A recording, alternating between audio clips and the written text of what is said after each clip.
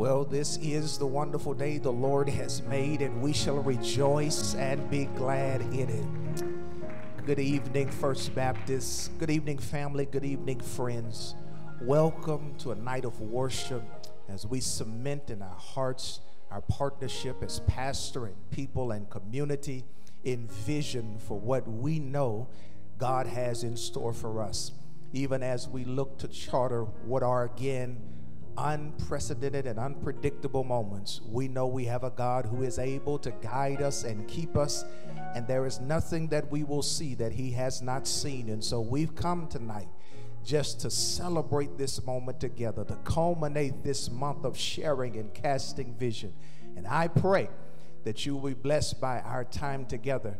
Please, if you have not shared or participated in the sharing of this broadcast before we came on, please do so now. Just click the share button. Go ahead and build your family's watch party. Invite friends, invite co-workers. Again, invite other family members. Tonight is just a night of celebrating vision, sitting under the word of God and being together launched out into the deep. So whether you're even a part of this family or not, we want to even submit the vision that we believe God has individually and personally over your lives, as well as your family and the church family where you serve. Hear these words from the psalmist, Psalm 1. Psalm 1 shares these words, reading from the New Living Translation. Oh, the joy of those who do not follow the advice of the wicked, or stand around with sinners, or join in with mockers. But they delight in the law of the Lord, meditating on it day and night. They are like trees planted along the riverbank, bearing fruit each season. Their leaves never wither, and they prosper in all they do. But not the wicked. They are like worthless chaff scattered by the wind. They will be condemned at the time of judgment. Sinners will have no place among the godly. Hear this, for the Lord watches over the path of the godly, but the path of the wicked leads to destruction. Let's pray together. Father, we thank you today for this opportunity that you've given us all day to this point, to live a life on purpose, to live a life with vision, a life of hope, a life of expectancy. And so now, God, as we come together as pastor, as people, as pastor and people and community, both locally and globally, cementing our walk for 2021, Lord, we ask that you give us again a fresh sacrifice on tonight. Lord, inhabit our praise. Allow us to celebrate you in spirit and in truth. And those things, Lord, that would keep us from being our best selves, living out our fullest potential in this year for your glory and the good of your people, Lord, we ask that you remove it right now. Create in us a clean heart, Lord, and renew in us freshly a right spirit. And God, we'll be careful to give you praise for all that you allow us to accomplish by the power and person of your Holy Spirit. Help us, Lord, to walk with integrity this journey.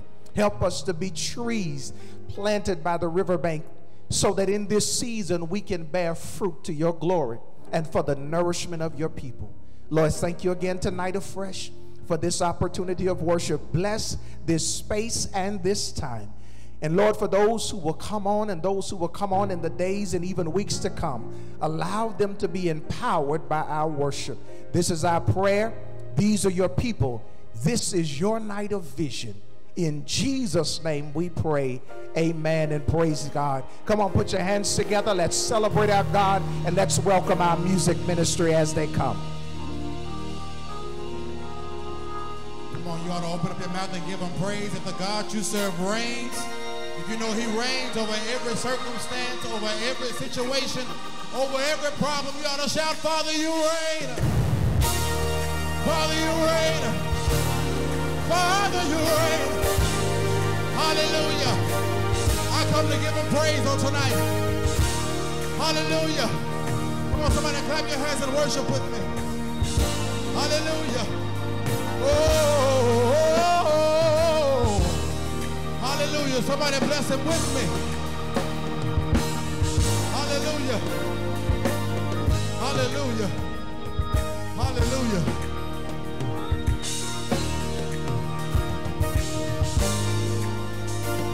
Let's sing right here. Say, my God reigns. My God reigns. Our God reigns. Our God reigns. Sing, Lord, you reign above every name. Say, my God reigns. My God reigns. Our God reigns. Our God reigns. Lord, you reign above every name. Above every name. Sing it again. Say, my God reigns. My God reigns. Our God reigns. Our Y'all. God reigns. Lord, you reign above every name. Above every name. Sing it with me. My God reigns. My God reigns. Our God Our reigns. God reigns. Lord, you reign above. Above every name. Say with power and majesty. With power and majesty.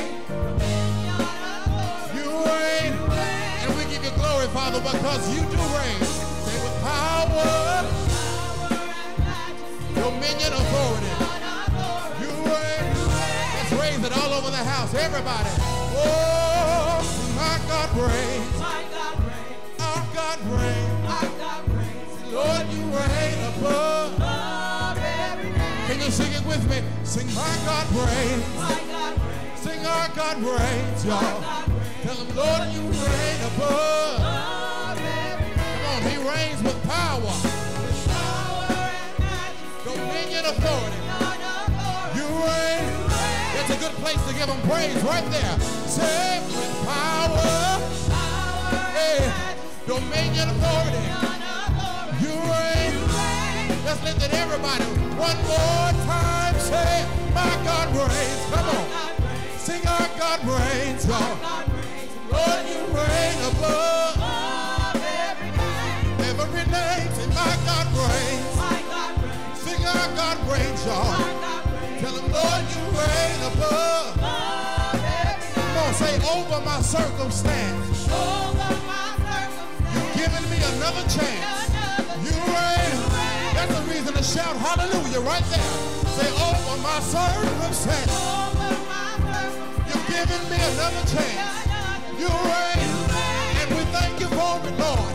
Say, over my circumstance. Over my circumstance. You've given me. You reign. Thank you, Lord, for another chance. Another chance to bless you over. Over my circumstance. You've given me. You reign. Hey, you reign. Somebody say, you reign. Somebody declare it with me. Say, you reign. You reign. You reign. Somebody shout, you reign.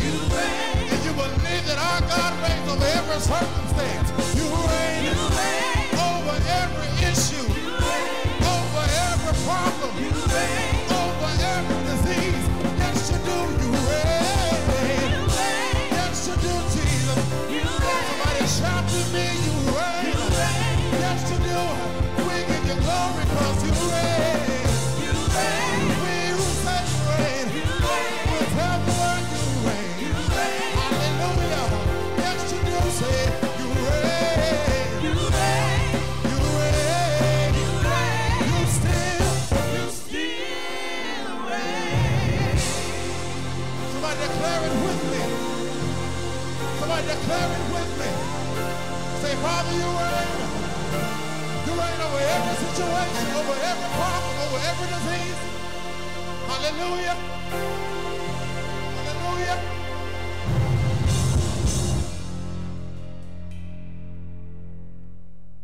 Old Testament scripture,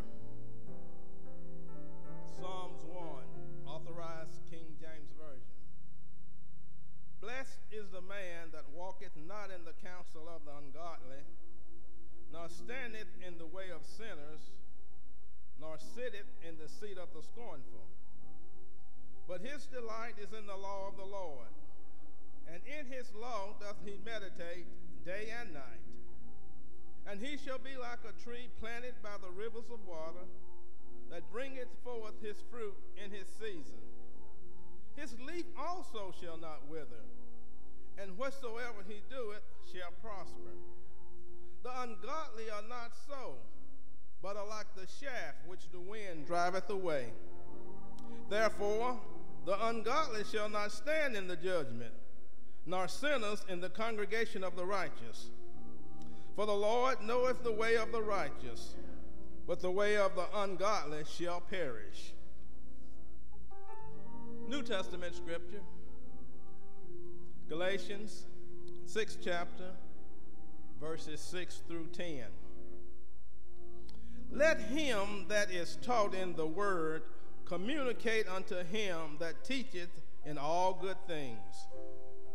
Be not deceived, God is not mocked. For whatsoever a man soweth, that shall he also reap. For he that soweth to his flesh shall of the flesh reap corruption. But he that soweth to the Spirit shall of the Spirit reap life everlasting. And let us not be weary in well-doing, for in due season we shall reap if we faint not. As we have therefore opportunity, let us do good unto all men, especially unto them that are of the household of faith. God's word for God's people.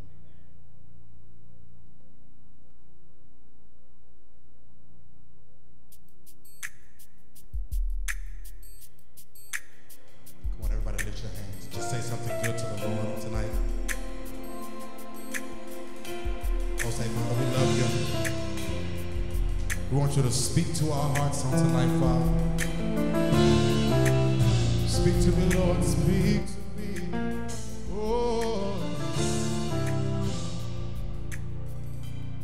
We say, speak to my heart, Holy Spirit. Give me the words, Lord, that will bring life. Words on the wings of the morning, the dark night will fade away. If you will, just speak to my heart, Lord. Everybody help me say, Holy Spirit, message of love to encourage me. Lifting my heart from the snare. How you love me and care for me. Oh, speak to my heart. This is our prayer. Oh, speak to my heart now. That's what I want you to do. Speak to my heart. I'm ready to hear from you. Say, oh God, I want you to speak to me. Is that anybody's heart's desire? Oh my, speak to my heart, Lord, yeah. Give me your holy word. If I can't hear from you, then I'll know what to do. I won't go alone. Said I'll never go on my own. Just let your spirit guide, and let your word, everybody say, speak to my heart. Speak to my heart, Jesus. Give me your holy word, and I'll know what to do. It says I won't go alone. I'll never go on my own. Just let your spirit guide me, Lord. Oh, say, speak to my heart, Jesus. I need a word from you, that I'll know what to do, that I'll know what to do, that I'll never go on my own. No, no, no. Guide me, Lord. Speak to my heart. Give me a holy word. If I can't hear from you, then I'll know what to do. I won't go alone. I want you to walk with me, Jesus. I'll never go on my own. Let your spirit guide. Oh, speak to my heart. This is my prayer. Oh God, speak to my heart. Yeah.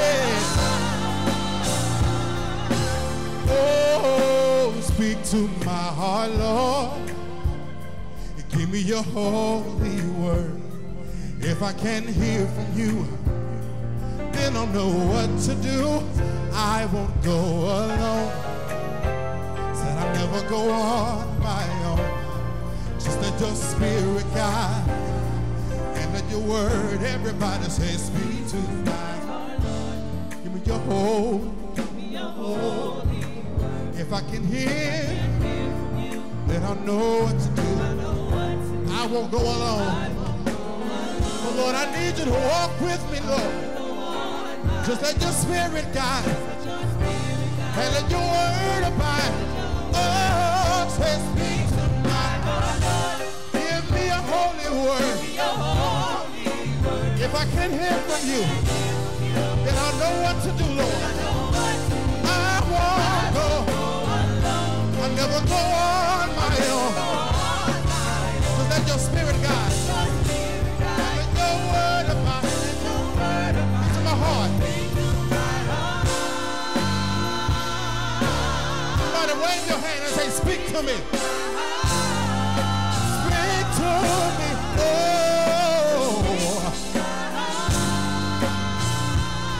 this is our prayer. Somebody say it again. Say, speak to my heart. Speak to my heart. Oh, won't you to? Lord, speak to me. Hey. Speak to my heart.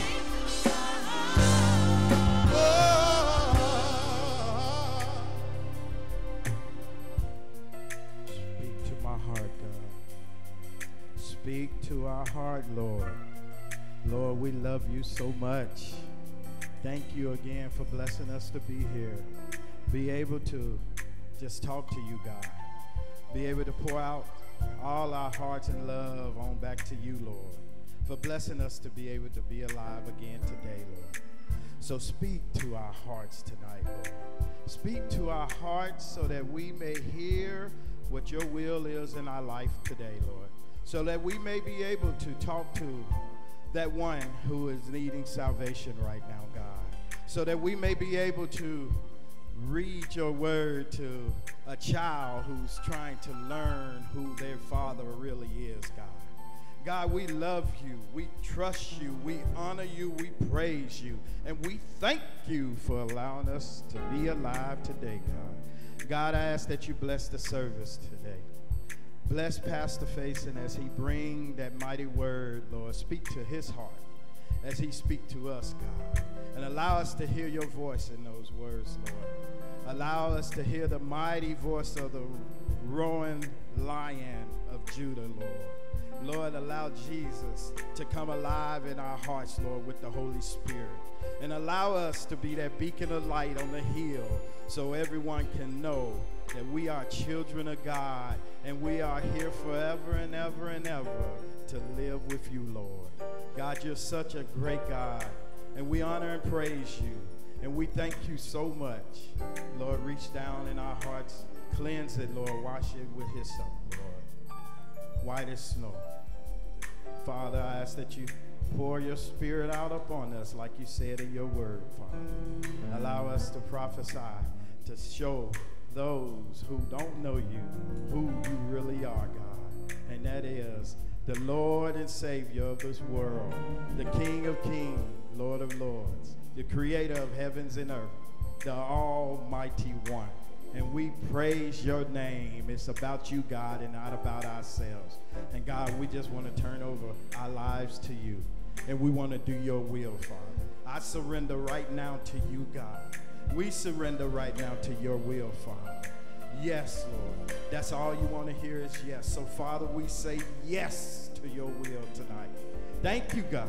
Thank you for our Pastor Watson, Lord. Continue to bless him to have that vision and to be able to lead us like he has always been, God. Bless us all. We give you the glory, we give you the honor, and we give you the praise. So speak to our hearts tonight. In Jesus' name I pray. Amen.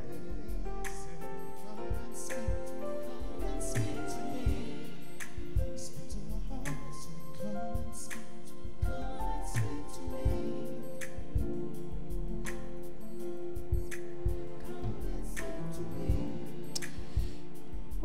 Well, again, we celebrate our God. We thank Him for, again, this time of worship, for this time of celebration. Come on, let's celebrate what we've already experienced in this time of worship, as God has allowed us these moments to worship Him in spirit, to worship Him in truth.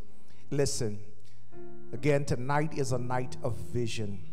Tonight is a night of cementing in hearts and minds, pastor and people, what God has laid out before us. Over the past 2 weeks, we've talked about vision. We've laid out vision for the life of this fellowship on our Wednesdays, trying to make sure that we are prepared to launch out into the deep, to serve and to celebrate our God wonderfully, to make sure, ladies and gentlemen, that we're always seeking His face.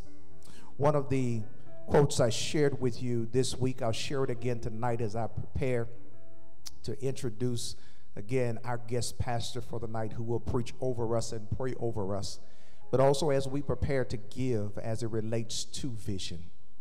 Dr. Cynthia Hale shared this in one of her devotionals, and I shared it with you over these past 2 Wednesdays. I'll share it with you again. She shared these words: dreams and visions are the revelation of God's purposes and plans for us, and the God-sized potential of our ministries. She shares a vision is a gift of God given through the pastor to the congregation. It is meant to give meaning and purpose, set direction, and unleash the power and possibility for life and ministry beyond our imagination. And then George Barner comes behind that in The Power of Vision and shares these words: vision is a clear mental picture of a preferable future. And ladies and gentlemen, that's what, again, over these past 2 Wednesdays, over this past month, I've been trying to share with you the mental picture that God has invested in us. Yes, we charted vision to 2025, but again, each year carries the weight of responsibility in making sure we put the framework in place, the infrastructure in place, so that when God blesses us to dawn that year, we're able to again build toward the brighter future He still yet has in store. And so tonight we've come to again worship our God. This is how we've chosen to cement our vision together, in worship together, hearing the word of God, hearing the preached word of God. As we prepare to hear the preacher, I want you to grab your gifts in your hand. For tonight, we give toward vision. We give toward the opportunity for God to continue to again give us volume, give us weight, give us expanse as it relates to carrying out the work of the kingdom. Give us territory. So I want you to grab your gifts as we prepare to give on tonight. I want you to grab your gifts. We've been reading again Proverbs chapter 11 verse 24 and 25 as it relates to our time of giving, where the proverbial writer says these words: give freely and become more wealthy. Be stingy and lose everything. The generous will prosper. Those who refresh others will themselves be refreshed. Go ahead and grab your gifts, whether it's physically, those you are planning to mail, or whether it's electronically, even now, as we give to our God, as we give tonight in relationship to vision. You can give via Givelify, our app, 433. Just look up the church's address, Dr. Martin Luther King Jr. Drive, Jackson, Tennessee, 38301. You can give via text to give. You can give via our Ministry One app. You can give via the website again, or you can mail your giving to the church. We would love to have you sow into this opportunity, family and friends. If you're viewing us for the first time and you believe that this is great ground, good ground, then I ask you to go ahead and prepare to sow on tonight. Let's lift our gifts. Let's lift our gifts. Father, we thank you so much for the opportunity that you give us to give, for the opportunity that you give us to sow into good ground, into great vision. vision that you've invested into this fellowship, vision that we've heard that has been carried out for over 152 years, 153 years. God, we thank you. And we ask you now, Lord, to continue to entrust your vision, your work into us. We ask you now, Lord, to continue to entrust opportunities for success in kingdom work in us, so that, God, you can always get glory out of us. Now bless the gifts and bless the givers for the seed that they will sow tonight. And we'll be careful to give you praise. All glory indeed belongs to you. In Jesus' name we pray, amen. Listen, go ahead and give now. As you're giving, I'm going to introduce our pastor for the night. So go ahead and give. I want to give you that space. I don't want to rush you. I want you to be able to give in whatever denomination you choose for tonight. We know as First Baptist, every member, when it comes to vision, every Sunday, every week, we're trying to sow at least $5 to $10 per member. That's all I'm asking. And that helps us to reach our goal in 2025, but it helps us to reach our goal every year for those things that we've tasked for our ministry. We've broken down that denomination and know that's what it calls for. So I invite you to do so. If you want to do more than that, if you want to drop whatever you want to drop, believing that God, again, is going to continue to expand our territory, do so, and we'll be grateful. Listen, again, I'm grateful to have my friend and my brother here sharing with us on this year. He's launching us out into the deep this year. Normally he comes at some point within the life of our church fellowship, but this year the Lord placed it on my heart that he would lead us into this year. And so my friend and brother did not think it robbery when I texted him. He checked his calendar and said, yes, I'm coming. And so I'm grateful for our friendship and our kinship. He pastors the Watson Grove Baptist Church in Nashville, Tennessee, where he has been loved by his parishioners. He's also a vested student of the Word of God. He, again, even today, this week, is doing intensives as he, again, teaches a doctoral cohort with Payne Theological Seminary. So he's literally just got out of teaching class and came with us over to the fellowship to preach tonight. And I'm so glad he's not exhausted to do so, but he thought it not robbery to be with us.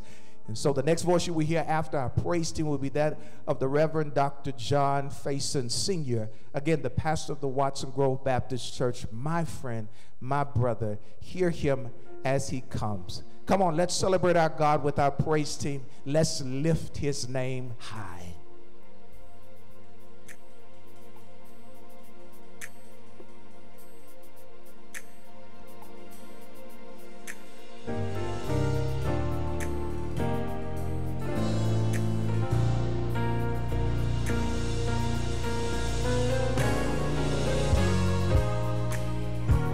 The word of the Lord, help me sing it. Say, write the vision, make it plain, that they may run, and not faint.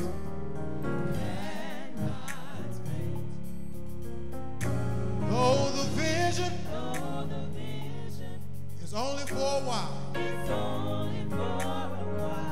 remember, it shall speak. It shall speak. And not lie. Lift your voice with me and say, for if the Lord said it,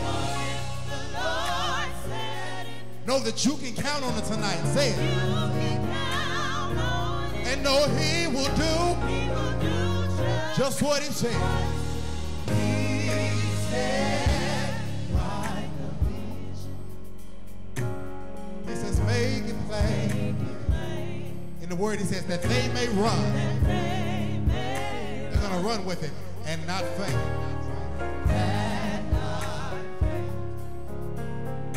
Though the vision is only for a while, remember it shall speak and not lie. Come on, somebody sing it with me. Lift your voice and say, for if the Lord says, no, you can count on it tonight. Say, and he will do just what he said. Oh, I need somebody to tell Testify with me. Say, it is so. If you believe it, say, yes, it is. I believe it. Say, he will do just what he said. Anybody believe it with me? He'll do it. Oh, I believe it. Come on, join me and say, it is so. Say, yes, it is. Somebody type that right there and say, he will do just what he said. Come on, every heart, say, it is so. Yes, it is. Somebody declare it with me. It is what he said. Say, it is so.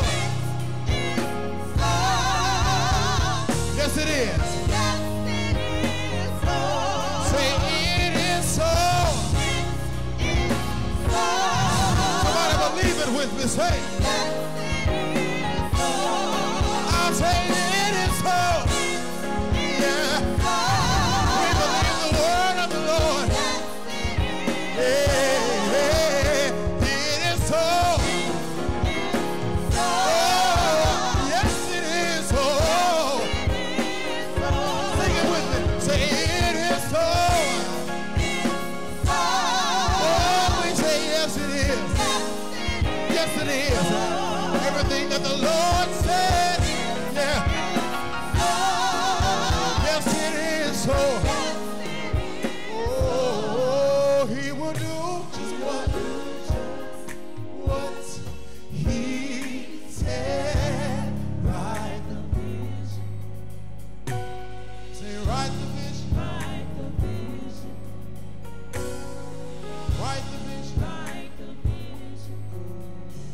That they may run and not faint.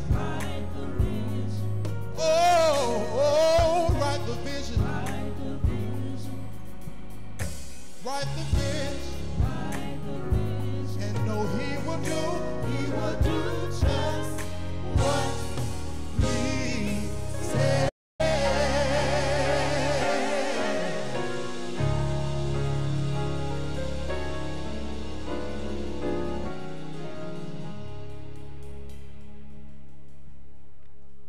Grace and peace be multiplied unto you in the name of God our Father and his Son Jesus the Christ. What a joy, what a privilege, and what an honor it is to stand before you tonight to declare that there is a word from the Lord. We are absolutely excited to be in this virtual sanctuary yet one more time. God has been gracious, kind, benevolent, and compassionate. God's mercies are still new every single morning, and I greet you with Jesus' joy to declare to you tonight that there still is no secret what God can do. What the Lord has done for others, he indeed can do for you. I'm grateful again for the opportunity to be able to share, reach you, and we honor God for this opportunity. I also want you to help me right there in the virtual sanctuary, in your own house, in your own car, in your office, wherever you might be. Put your hands together. Help me praise God for the pastor of this people and the angel of this assembly, my friend, my brother, visionary of the historic First Baptist Church here in Jackson, Tennessee, none other than Pastor William Watson. Come on, praise God for him. Praise God for it. Such a joy, such a blessing, such a wonderful, wonderful leader, one who has acute vision. Not only the ability to see far, but the ability to see clear. And you ought to praise God for that. Every church doesn't have that. Amen. And so you are blessed and favored of the Lord. Listen, I am always honored and humbled by the opportunity to speak to leaders. I believe that everything rises and falls on leadership. That when it comes to vision, when it comes to strategy, when it comes to being serious and intentional about going after that which God has placed before us, that it is a time of sober reflection. It is a moment of seriousness. It is a time and a space where we have to be clear and have to be hearing from God. I didn't come to make you shout tonight. That's not why I'm here. I didn't come to make you feel good. I came to share what I believe the Lord desires for us to share with you concerning the vision and the direction of where God is taking you, not only in 2021, but all the way up to 2025. There's a strategic plan already been revealed, and it is being unveiled as you go forward. Here's what you got to know about God. God never takes you anywhere God's not already been. That when you are heading somewhere, God has already gone before you and is setting all of the pieces in place, arranging all of the components necessary for you to be able to accomplish the vision you have been assigned. So while we have walked into 2021 with questions, the God of 2021 does not have any questions. While we have been shocked by what we have experienced in this previous year and the current year, God is not scratching his head trying to figure out what is we gonna do. God has already prepared every single element you need to accomplish the plan and the purpose God has assigned to your life. You do not serve a haphazard, off-the-cuff God. You serve an intentional, strategic, meticulously designing and serious thinking God. And God knows what God is doing. And I promise you, if you stick with God, trust God, follow the leading of your pastor, everything is going to be all right. Amen. Amen. Would you do me a favor and go with me in your Bibles to the book of Matthew? Matthew chapter 14. We're going to dive into what I believe is a familiar passage, but it's our prayer that God will give us a fresh lens through which to see this word. Matthew chapter 14, beginning at verse 25. Grateful again for the hospitality that has been shown to me. Your pastor not only makes sure I got here safely, but he makes sure I stayed safe while I was here. Heading back in the morning to get back and get ready to take somebody to school. I got a daughter who's going back to college. Her college has been closed for a minute. She's going back this weekend. And so we've got quite a few things happening in our world, but I'm grateful for the hospitality and the kindness and the generosity of your pastor. Matthew chapter 14, beginning at verse 25. I'm reading from the New Living Translation. Here's what the word reads. About 3 o'clock in the morning, Jesus came walking toward them, walking on the water. When the disciples saw him walking on the water, they were terrified. In their fear, they cried out, "It's a ghost!" But Jesus spoke to them at once. "Don't be afraid," he said. "Take courage, I am here." Then Peter called to him, "Lord, if it's really you, tell me to come to you walking on the water." "Yes, come," Jesus said. So Peter went over the side of the boat and walked on the water toward Jesus. But when he saw the strong wind and waves, he was terrified and began to sink. "Save me, Lord," he shouted. Jesus immediately reached out and grabbed him. "You have so little faith," Jesus said. "Why did you doubt me?" When they climbed back into the boat, the wind stopped. Then the disciples worshiped him. "You really are the Son of God," they exclaimed. This is the word of the Lord. Might the people of God say amen. Amen. I want to talk tonight with the Holy Spirit's guidance and with your prayers from the subject, can you imagine?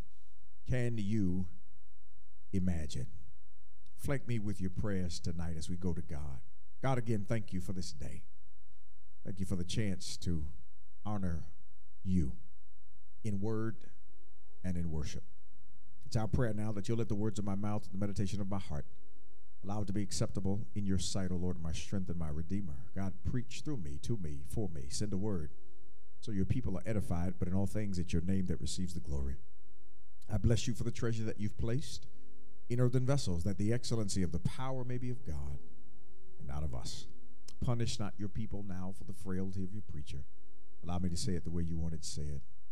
My power is not enough. I need yours. My strength is insufficient. I need you. Have your way tonight. Do what only you can do and say what only you can say. And we will be careful, intentional, to give you glory, honor, and praise, both now and forever. People of God said, amen. Amen. Can you imagine? Beloved, I have been blessed to attend a few schools in my life.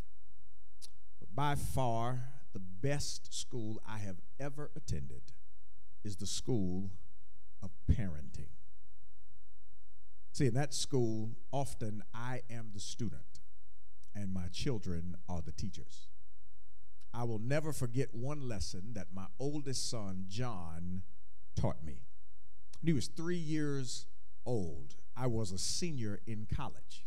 My wife and I couldn't afford a babysitter, so often he came to class with me. Most of my teachers had no issues with John being in class, sitting in the stroller throughout the course. John was a pretty chill kid. All he needed was a pencil and some blank white paper. He was fine. I'd take him into my philosophy class or my political science class, and I'd sit him in the desk next to me, and he would draw on that blank white paper. He didn't need a lot. Didn't need a lot of attention. Didn't need a lot of stuff. All he needed was his pencil, blank white sheet paper. And when he would get in that desk on that blank sheet white paper with that pencil, he wouldn't just draw anything. He would actually draw something very specific every single time. See, John loved to draw churches. John was a church baby. All of our children grew up and grow up in church, so naturally John was drawn to church things. John was very detailed in his drawings. No two churches were the same. Some churches were tall and majestic, while others were short and wide. Some had fellowship halls attached to them, and others had office space connected to them. Some of the churches he drew had daycares, and others had schools, and some of them had gyms, and others had community centers. It didn't matter what class I took John into. Once he got into that chair, and he got his pencil, and he got his blank white sheet of paper, it didn't take long before John was in his own world. No matter what was going on around him, his imagination would take him somewhere else. See, in his mind, he was a master architect. And when he allowed that imagination to run free, he could transform wherever he was into a special place. See, I thought I was teaching him as a 3-year-old to be independent. But he was actually teaching me something about the power of imagination. See, as I look back at those years now, his imagination was actually doing something special for him that I could not detect. Today, that 3-year-old imaginary master architect is now a 21-year-old college senior who will soon graduate with a degree in architectural engineering. See, the buildings he once imagined will now be the ones he designs.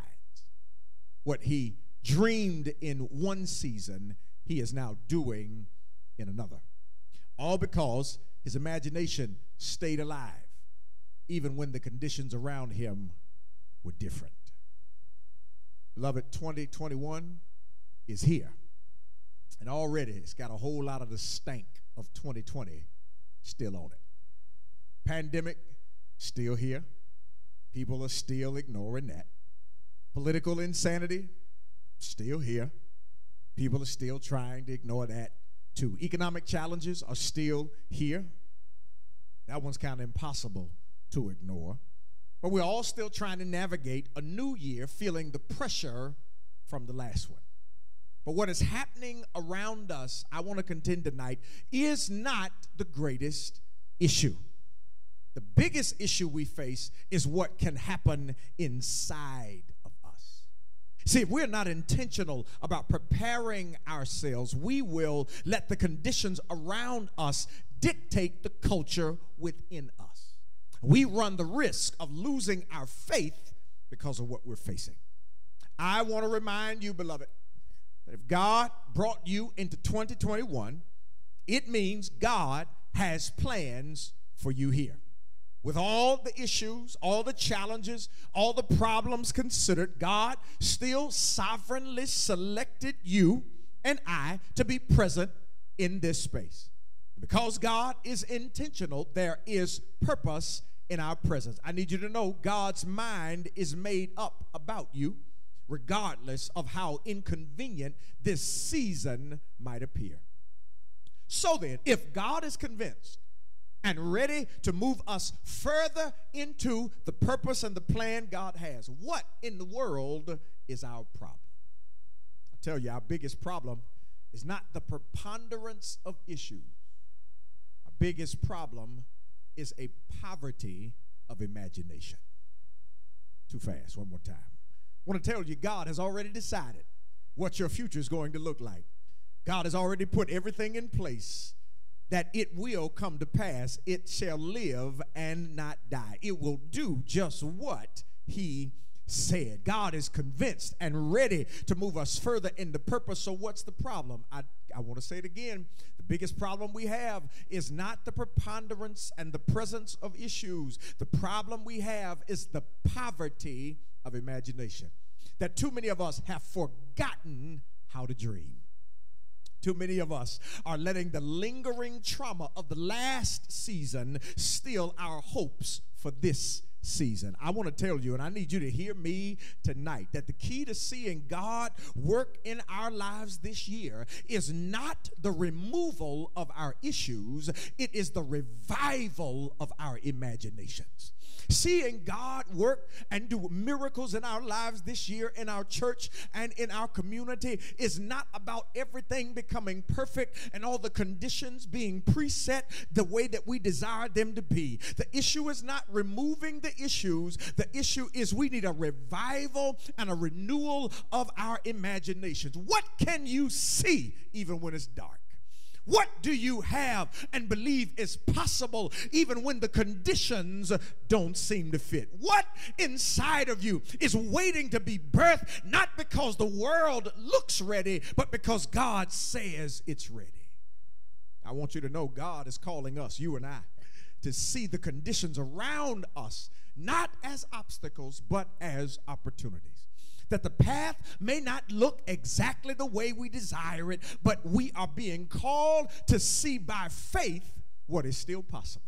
And I believe if we can imagine it, God can initiate it. If we can see it, God can make that thing come to pass. Beloved, tonight I want to preach to that 3-year-old with a pencil and a white blank sheet of paper inside of you. I'm talking about that little kid who knew how to block out the outside distractions and step into a world where anything was possible. I want to remind you tonight that God placed that ingenuity inside of you so you would be ready for this particular moment. I need you to remember that regardless of what is happening around you, you have something divine and incredible inside of you. And the tough moment we are actually in has the potential to be the catalyst for the greatest season of innovation and creativity you, this church, and this world has ever seen. And I believe that if you'll catch this word tonight, you're going to shock yourself with what God does in and through you this year. If you will let God help you to imagine what is possible, I believe you will see it come to pass. You in the virtual sanctuary tonight, you're watching by Facebook, you're watching by whatever platform you're watching, I want you to go ahead and put it in the comment section. Put it in the comment section. I still believe. I know stuff has messed with you this year, but put it down. Write it. Write the vision and make it plain. I still believe. I know things have gone to hell in a handbasket in the early part of 2021, but you ought to speak over yourself in the virtual sanctuary. I still believe. I know you still got scars from 2020. Shoot, you might have some from 2019, but I want you to speak over yourself that I still believe that God's word is still God's word, and let God's word be true and every man be a liar. That God is still able to do exceeding abundantly above all we could ask or think. That God is still able to do what eyes have not seen and ears have not heard. Your conditions have changed, but your creator has not. Your surroundings have shifted, but your Savior is the same. And if God is the same yesterday, today, and forevermore, then nothing that we walk into is a surprise or shock to God. And if you can believe God, God can make it happen in your life. I wish I had a witness in the virtual sanctuary tonight that can testify, I will not walk by sight, I'm going to walk by faith. Beloved, do me a favor. Pack up your imagination with me for a moment and come with me to the Gospel of Matthew chapter 14. This is not a new story, but I hope God will help us to see it tonight with new eyes. See, it's Peter and the disciples who are in a boat on the lake heading to Gennesaret. They are heading there because God has sent them. While they are sailing on the Sea of Galilee, Jesus comes to them, Bible says, walking on the water. Comes to them walking on the water. And it's in this moment when Peter makes his famous request to join Jesus. Jesus, if it's you, bid me to come out there, hang out with you for a minute. The Bible says Jesus gives him permission and Peter walks on the water. Beloved, what is often missed about this amazing miracle is not that it happens, but what's often missed is when it happens. Peter walked on the water in a storm. Too fast. Check your Bible. Verse 30 will tell you as it describes the strong winds and the waves that were pushing and going back and forth, threatening to sink the boat. I mean, let's just talk common sense right here. If anybody were trying to walk on water, do a miracle like this, wouldn't they wait for more ideal weather conditions? Wouldn't they at least want the waves to be calm, so that it's an easier chance for them to be solid and stable enough to walk? Wouldn't they be looking for clear and tranquil skies? Wouldn't they be waiting for the wind to stop blowing so they don't get out there and go topsy-turvy, but instead they're able to walk in a serene and tranquil environment? If you're trying to walk on water, wouldn't you want it to not be in a storm? And when you're in a storm, aren't you safer staying in the boat? I mean, what caused Peter to make such a game-changing choice? I contend the reason he was able to make it was because he saw Jesus doing it. Seeing Jesus do it made Peter imagine himself doing the same. And the adverse conditions around them didn't even matter. His imagination demanded that he see what was possible. And because he saw it before he did it, and other people got to see it. Jesus, beloved, is still walking through storms today. In fact, he is right in the middle of the ones that met us when we walked into 2021. And if our imaginations, beloved, are big enough, we will also see ourselves walking with Jesus in those same storms. I need you to know, storms don't decide whether we walk on water with Jesus. A faith-filled imagination does. Storms don't dictate whether it's time to step out or not. What dictates is if you can see Jesus in the middle of it, because that's what increases and heightens your imagination to believe that something greater is still possible. Peter here can teach us some powerful lessons about daring to imagine. Can you see beyond the conditions you're in? Can you trust God beyond the stuff that makes sense to you? Can you trust and believe that God's will for you has not changed regardless if the conditions around you do change? Can I get you to believe and see that God's will for you is still established and settled in heaven, and it is still possible in the earth? Can you imagine? Peter teaches us some powerful principles and lessons about imagining something greater and seeing what's possible. If Peter was here tonight, Peter would tell us from his excursion onto the sea, he would tell us that here's what you got to do. You want to see great things. You want to imagine possibility and see it come to pass. Here's what you got to do. Number one, you got to imagine your possibilities based on God's capacity. I said you have to see your possibility based on God's capacity. See, everything for the children of God, you and I, ought to be different, including our imagination. That our faith in what is possible should be different, because that faith is not based upon what we can do. It is built on what God can do. Peter here does not ask to walk on the water by his own original idea. Peter, in case you forgot, is a fisherman. He's got a healthy respect for the sea, for lakes, for rivers, and for the water. He knows naturally and humanly walking on the water ain't possible. But everything changes when he sees Christ doing what seemed to previously be impossible. His excitement shifts, his expectation changes, and his imagination is ignited to do something he's never done before. So Peter says and asks Jesus to let him walk on the water only because he saw Christ go first. He now has a new idea of what's possible. And that idea of what's possible is based on Christ's capacity and ability, not his own capacity and ability. Peter says, I'm imagining something different because I know Christ can make it happen. Beloved, many of us struggle with the idea of imagining something different and greater because we are measuring it by what we can accomplish. And when we inventory what we bring to the table, we know it really ain't that much. So instead of expecting something great, we shrink our imaginations to the size of our own abilities. I'm preaching better than you typing amen. But a faith-filled imagination does not look for the impossible because it believes that we can do it by ourselves. No, a faith-filled imagination is ignited because we know what God can do. And so maybe we need to imagine great things in the future by reminding ourselves of the great things God has done in our past.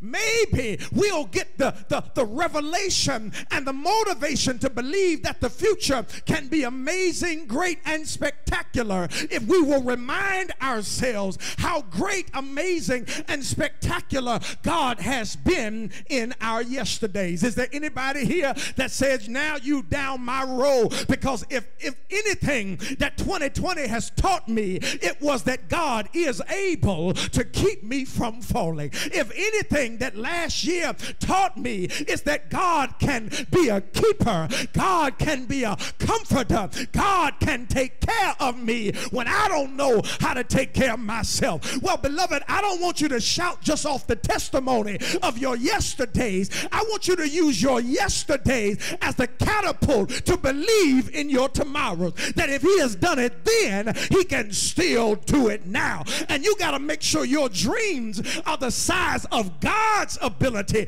and not yours. You're going to imagine something great.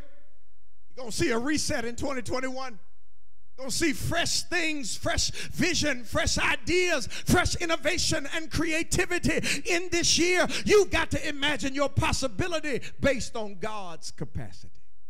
Here's the second thing Peter would teach us. Peter would also tell us tonight that imagination, I need you to hear me, imagination will be risky, but the reward is always greater.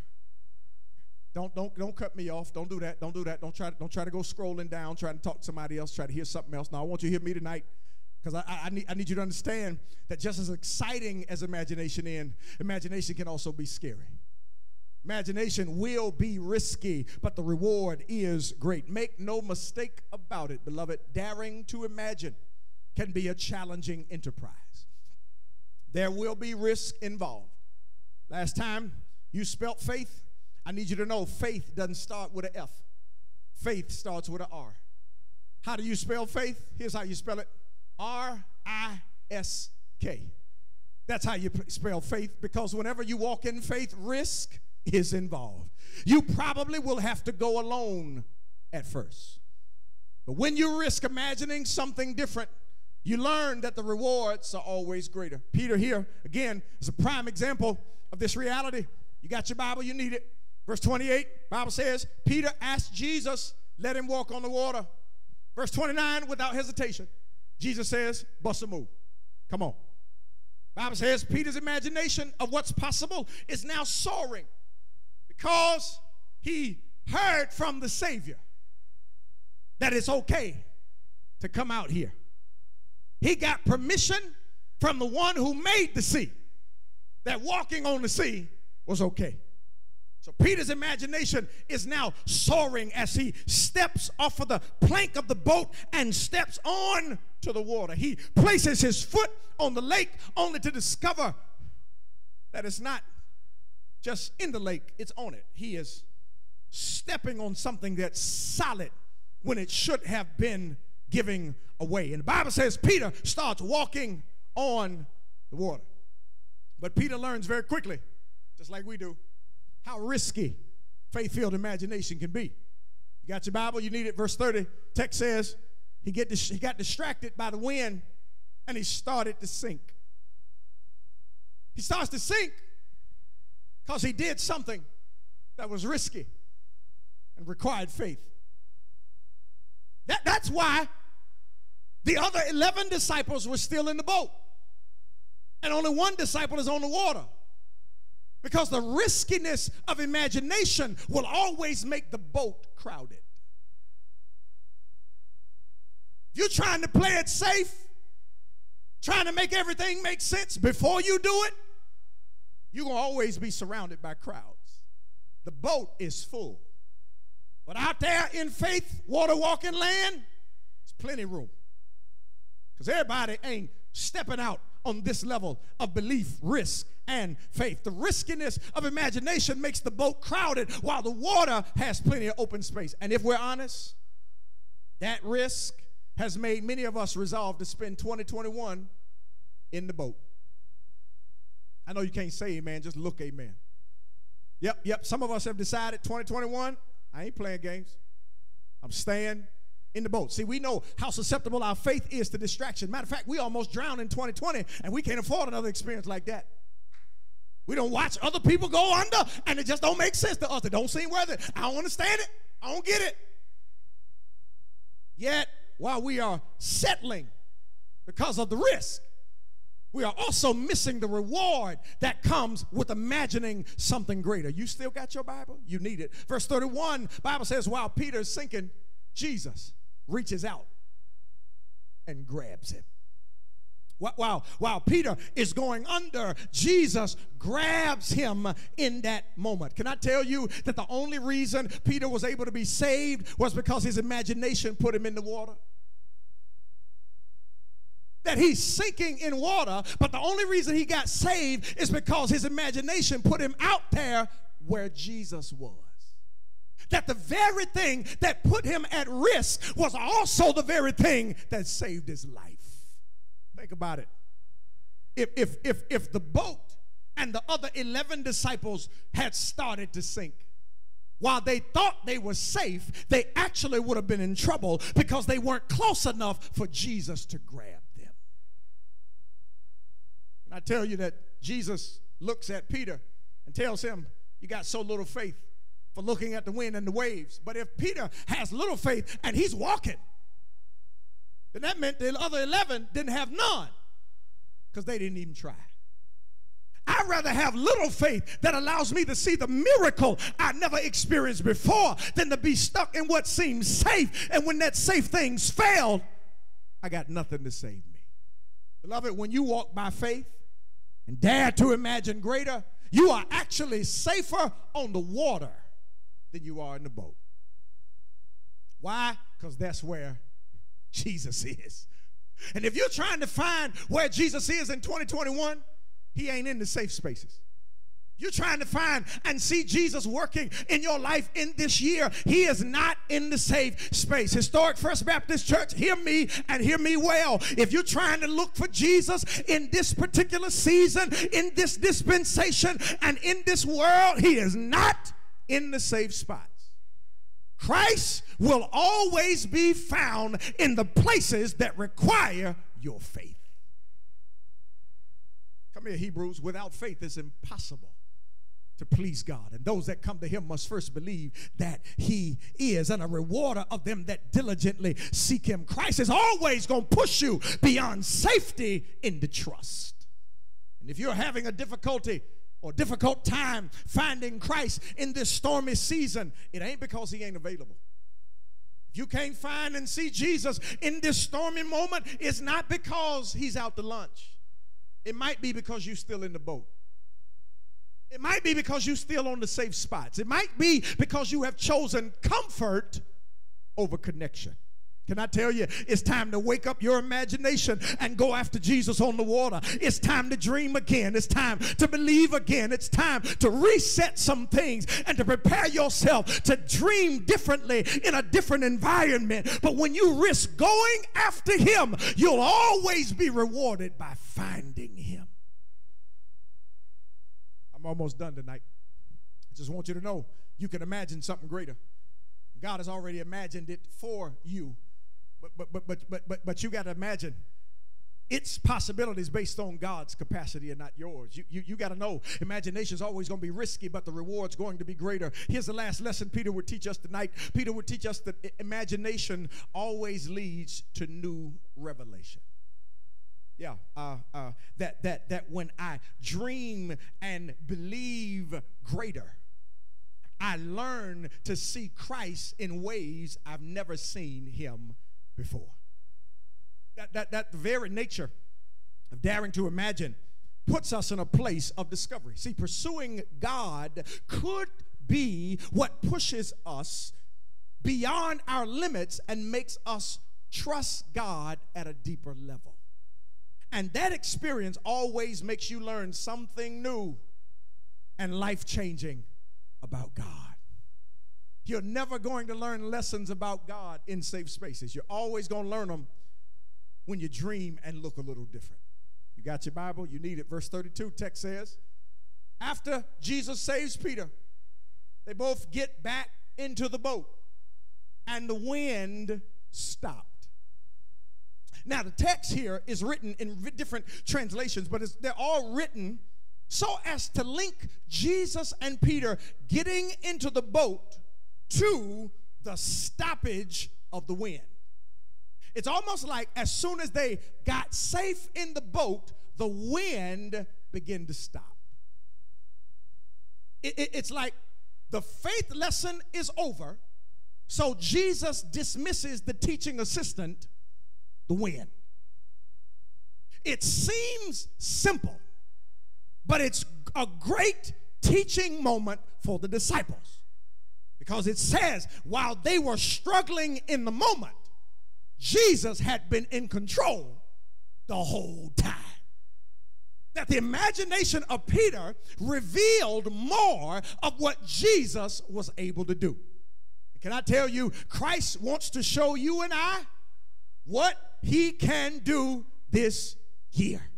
Oh, I know you got accolades and you've got rewards and memories of past seasons. I know you've got testimonies in previous eras and decades of church history and your own personal history of great things God has done. I came to tell you, faith in God ought to take you from faith to faith and from glory to glory. That you ought not be stuck and stagnant and satisfied on past victories when there are more victories and successes that await you. And you ain't got to skip years to see it. You ain't got to wait till things get better. You can see God do miracles in a storm.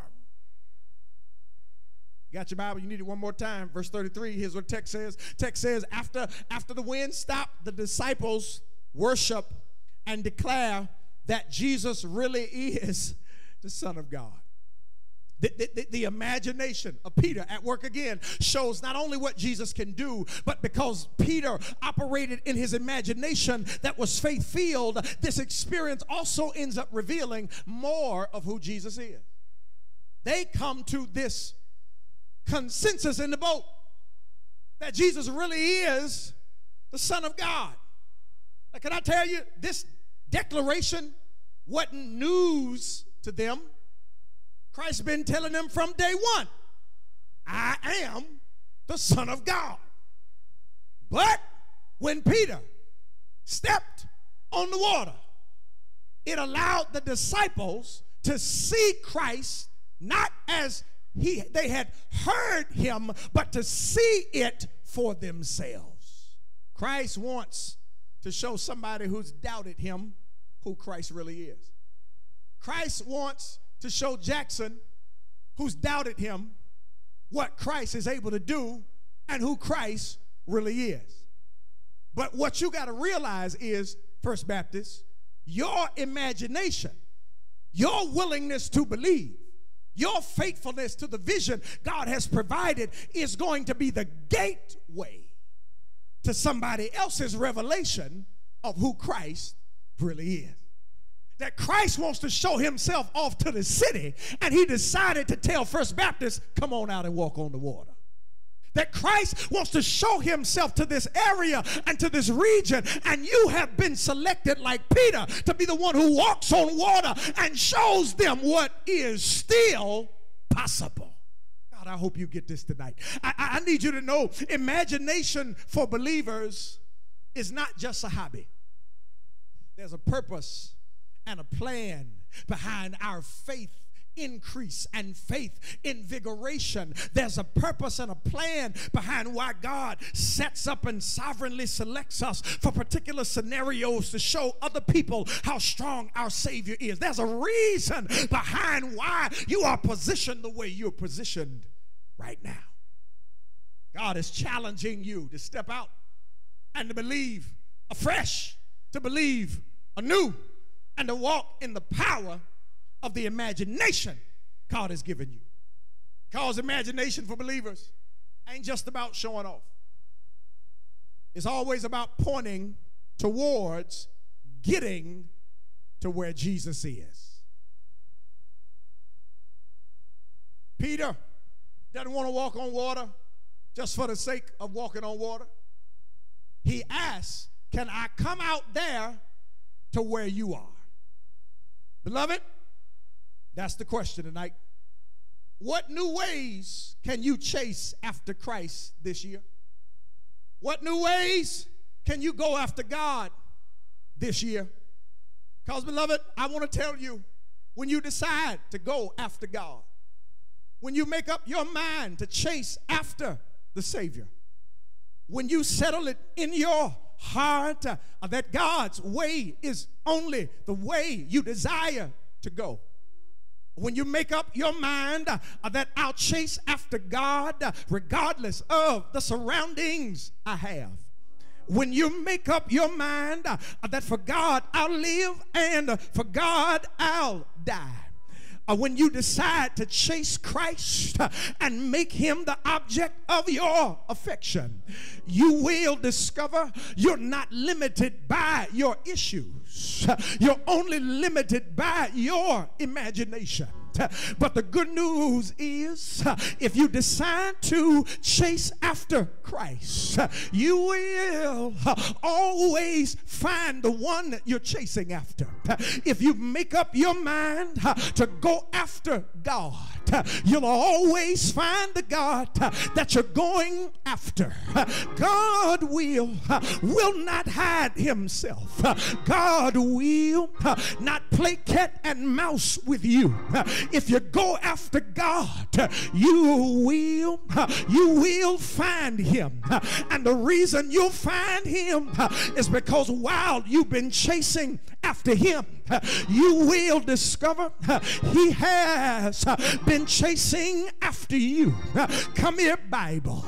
The Bible says Peter goes after Jesus, but the only reason Peter could find Jesus was because by 3 in the morning, the second watch of the night, the Bible says Jesus was already walking, heading their way. Can I tell you, God will not let you chase him by yourself. You will discover that while you're going after him, since the time you've been born, he's been chasing after you. From the time you said yes, he's been sovereignly stalking you.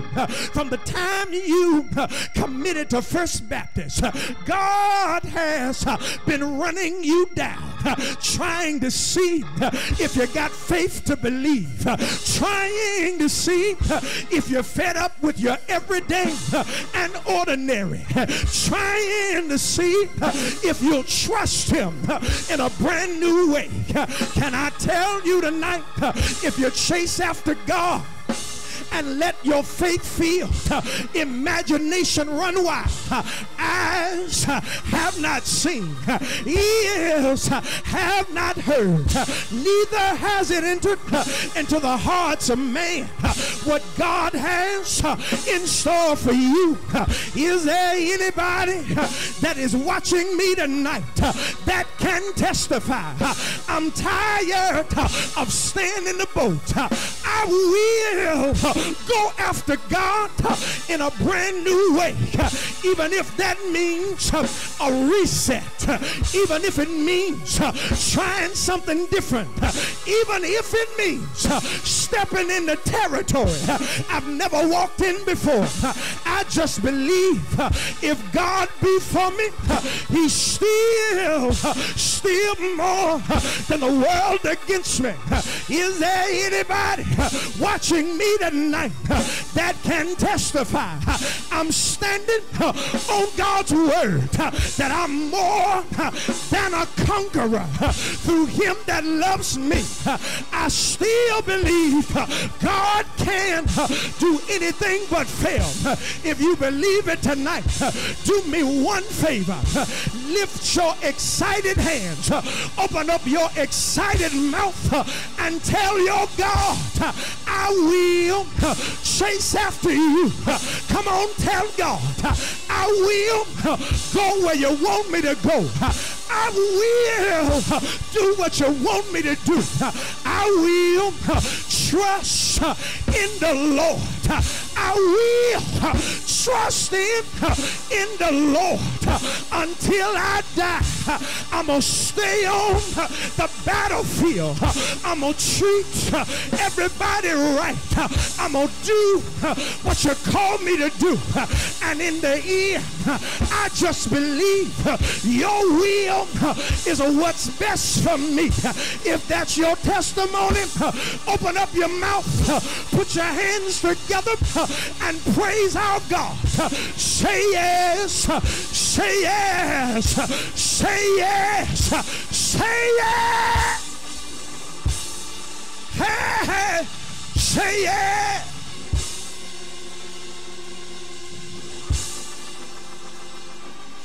Dare to imagine your God still has power. Your God has not changed his mind nor his plans. You are part of what God desires to do in the world. God's purpose, God's plan on a personal level is always contextualized. What does that mean? It means that First Baptist, you are not just called to follow Jesus, sitting on Martin Luther King Jr. Drive in Jackson, Tennessee, just so you can show and talk about how close you are to God. No, you've been assigned this context. You've been placed in this space because there's something God is doing in you that God wants to do that touches everything around you. And that's what vision does. It brings the culmination of heaven on earth. That's what Jesus prayed, that God's will be done on earth as it is to heaven. And vision helps bring the meeting of the two, so that people on earth start to see what's possible when heaven invades the context. You and I, as the Lord's church, become emissaries and ambassadors of the something new God wants to usher into the world. Requires us to believe that God can do exactly what God said God can do. But it also requires us to prepare ourselves. What good is vision if you're not prepared to walk in it? What good is strategy, plans, direction if you're not committed to the journey that it takes to make it come to pass? Tonight, my assignment is not just to share the word, it's also to pray a prayer of consecration tonight. Prayer is going to be that God will anoint leaders afresh with the energy, the inertia, and the momentum needed to carry out what God has said. Let's pray. God, thank you. Thank you for loving us enough that you trust us with your vision. God, we believe that vision, as Andy Stanley describes it, is a picture of what could be, backed by the compulsion that it should be. It's a picture of what's possible, but only possible, engineered and empowered by divine power. It's a great vision. But one of the reasons we know it's from God is that we can't do it by ourselves. We need your help. So, Lord, tonight, as leaders, we submit ourselves to you. We set ourselves aside. We consecrate our minds, our bodies, our tongues, our hearts for the sake of fulfilling and accomplishing what you've set before us. God, I pray for Pastor William Watson. Pray, God, that you'll anoint him afresh. I pray, God, that the yoke of your spirit will rest on him in a supernatural way. That God, even when he gets tired, he won't get weary. That he'll stay focused and faithful to the plan that you set before him. Anoint him afresh. Give him power, but also give him endurance. Give him courage and give him candor. Give him strong legs so he can walk. But give him a powerful tongue so he can talk. Allow him to lead your people through the preaching, teaching, and the embodiment of your word. God, I pray for every leader tonight. Pray that you will consecrate them afresh. God, anoint their minds to be able to understand what is being shared. And God, even if they don't understand it, I pray that you'll anoint their hearts to trust you and to walk by faith. I pray, God, that you will expand their imaginations tonight. Give them the ability to believe beyond what they can see. I pray, God, in the name of Jesus, that you'll anoint their tongues, God, that they will become vessels of optimism and not cynicism. I pray, God, in the name of Jesus, that you'll help them to become amplifiers of the vision. I pray, Lord God, that you will awaken them afresh to what is possible, what is needed, what is necessary. I pray in the name of Jesus, God, anything that seeks to come in between the fulfillment of that vision and this moment right now, we cast it down in the name of Jesus. Plead the blood over every leader, over their families. God, even leaders in this season are walking wounded. They've had to grieve, they've had to cry, they've had to miss important moments in their lives and their families, and they are struggling with questions of their own. God, I pray in the name of Jesus that as they walk out the vision you've given them, that God, you'll give them the peace that surpasses all understanding. I pray in the name of Jesus, God, that you'll cover them from the crown of their heads to the sole of their feet. I pray for Holy Spirit-filled Zoom meetings. I pray for leadership that understands the weight that Pastor Watson has to carry, and don't let him carry it by himself, but they hold his arms up and they walk triumphantly into victory. Some victories you'll make happen and they'll never have to do anything. Other victories, God, they'll have to fight, they'll have to war. But God, I pray in every victory, in every battle, that your spirit lead and guide.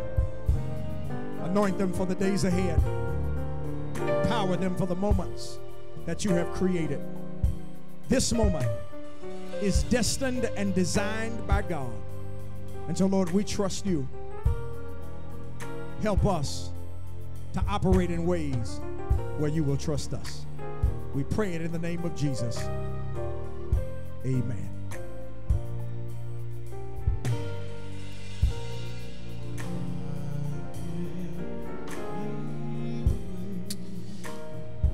Come on, as the praise team shares, we want you to, again, be thoughtful about the message, but also be responsive to the message. There may be someone who's not already a part of this family of faith. We invite you now to make a decision about your relationship with Jesus Christ. Not only do we want you to be in the virtual space of worship, we want you to be in the family of faith. So tonight, as Pastor Faison has prayed over us and prayed for us, we invite you into relationship with our Savior. Because again, in order to join what is the church, you first have to join in relationship with Jesus Christ. And so we offer Christ to you. We offer him to you on tonight. So if you're not saved, you need to be saved. If you are saved, you need to belong somewhere. You know, if it's wrong to be out of church, you've heard us say it, then it's right to be in church. And you need to make a decision tonight, we pray, to be a part of the family of faith again, to come off of the peripheral of viewing ministry from the sidelines and the work of the kingdom from the sidelines, and say today, I'm reimagining this moment. I'm going to awaken that 3-year-old with pencil and paper in my life and begin to see God, to see Christ, to see the person of the Holy Spirit and the work that he has entrusted and gifted into me in a whole new light. I've experienced failures, I've experienced hurt, I've experienced pain outside and inside of the church, but tonight, I want to reinvigorate that relationship, reignite that flame of love afresh. And so we invite you again to be a part of this fellowship, this family. There are ways you can do it. You can call us here at the church, 731-422-2751, or you can email us at newmembers@historicfirstbaptistchurch.org. Our leadership is awaiting your email, and we'll respond to you. We'll reach out to you and walk you through what is that moment of salvation. We'll walk you through that moment of rededication. And if you're in need of prayer, we'll pray with you. You can email us at prayer@historicfirstbaptistchurch.org, and our prayer ministry is awaiting those requests so that we can pray with you, walk with you fervently until God responds and until you recognize how God has responded. So again, there's several ways for you to connect with us. Even if you're on our social media platforms, just drop us a message in any of those platforms so that we again can respond to you, so that you can again achieve all that God has for you and help us achieve all that God has for us in 2021. Come on, family, virtually and in this space, let's celebrate Pastor John Faison for the word that he imparted in our hearts on tonight. How God used him in such a wonderfully magnificent way to speak to our imagination, to reignite our thoughts, to dream big, to think big, because we have a big God. You've heard me say it. I've shared it before.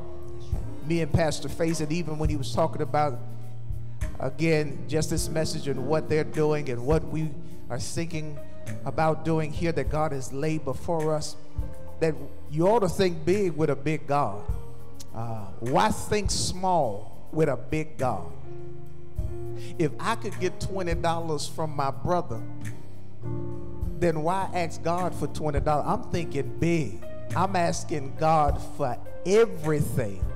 As I told our finance team after we got through, again, revising the budget for 2021 based on the vision of ministries and ministry leaders and the work we have to do here at the church. They were sharing, Pastor, the Lord blessed us last year. I said, the Lord gonna bless us again this year. I said, because here's what I do after we get through. I go home and say, Lord, here's your budget. Help us to reach you through the hearts of your people so that all of us can collectively participate in what you're doing right here on earth. That's our assignment, ladies and gentlemen. And I believe God is going to honor the work that he's laid before us as we walk it out. I love what Pastor Faison said as we get ready to close out for tonight. As he was preaching about Peter and sharing the request that Peter made. If you heard him, he shared it simply like this. Peter never asked Jesus to walk on water. He asked Jesus, can I come to you? Read it. It's in your Bible. You heard him say it. Peter says, Lord, if as you bid me to come to you, come where you are. He never said, Lord, can I walk on water? And I think that's the mistake people make about ministry. We're trying to walk on water instead of reaching Jesus. And that's what resetting this year, that's what our vision is about, reset. That's what it's about. It's about continuing to head in the direction of the Savior who is able and capable of providing what we need. Sometimes we'll fall, sometimes we'll falter. There are failures and pitfalls along the way. But here's what I love about that passage, Pastor, you bless me, and that is this. He can't catch me if I'm in the boat, because I'm already caught by something that I believe that can sustain me. But when I risk it all to come to him, then I realized in that moment that the boat was not keeping me. It was always the Savior who was close by. Ladies and gentlemen, we're going to risk it all in vision and in ministry on the God who is able. Listen, we're getting ready to get out of here. My brother, my friend, thank you so much, Pastor John Faison, for coming down here. I know your schedule is highly busy, even in the pandemic. But again, thoughtfully, I was talking to the Lord over our time off in December, and even in my time of sickness. Lord, who is it that you would have to speak into our lives and speak over us and launch us out into the deep? And his heart matched my heart with the thought of John Faison, and I'm thankful to him. I'm thankful to his family. I'm thankful to the Watson Grove family for allowing him to share this time with us. And we're about to send him back safely to you. Amen. But we thank God for you allowing him to share this space and time with us. I'm thankful to all of our leaders. I'm thankful to every team. I'm thankful to our music ministry tonight for, again, blessing us in song. I'm thankful to our media team, our staff. Listen, it takes a whole lot of people to make ministry happen, even in a pandemic, and I'm thankful that they were willing to sacrifice to make sure we could worship in this space. For our deacons, for all of our officers, we are grateful. Listen, as we get ready to leave this place, don't forget, this is the year of reset. And I told you these past Wednesdays, we'll be resetting our policies and procedures on the other side of what is this pandemic, because ministry will change. We'll be resetting staff because there are things that we have to go after that God has laid before us in this new season of ministry and work. We'll be resetting our ministries, making sure that our teams are focused and goal-oriented as it relates to what God is calling us to do, to reach lives for his glory and for their good. So I'm looking forward. I'm excited. I hope you are as well, about what God is getting ready to do. Listen, it's a wonderful time. Let's get ready to get out of here and let's get some rest. Wherever you are, look this way and let me bless you as we leave this place. Now may the Lord bless you and keep you and make his face to smile upon you and be gracious unto you. May the Lord lift the countenance of his presence upon you and give you his peace in your laughter and in your leisure, in your frustration, and even in your tears, until we shall all one day sit at the feet of Jesus, where there is no sunrise or sunset. Listen, family, God bless you. I love you. I'm looking forward to seeing you Sunday morning as we remember those upon whose shoulders we stand during our service of memorial. God bless you. Have a great rest of your week. Be blessed.